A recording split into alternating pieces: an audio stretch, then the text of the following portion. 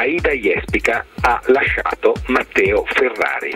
La showgirl venezuelana e il calciatore ex della Roma e del Genoa, trasferitosi recentemente in Turchia nella squadra di Istanbul del Besiktas, ha dichiarato che la relazione con Ferrari è terminata e una delle cause scatenanti la crisi è stata proprio la decisione del calciatore di trasferirsi in Turchia. Il Besiktas gli ha proposto di sottoscrivere un contratto quadriennale in cambio di 2,5 milioni di euro netti a stagione. In un primo tempo sembrava che Aida Yespica seguisse Ferrari per partecipare ad alcune trasmissioni della TV turca.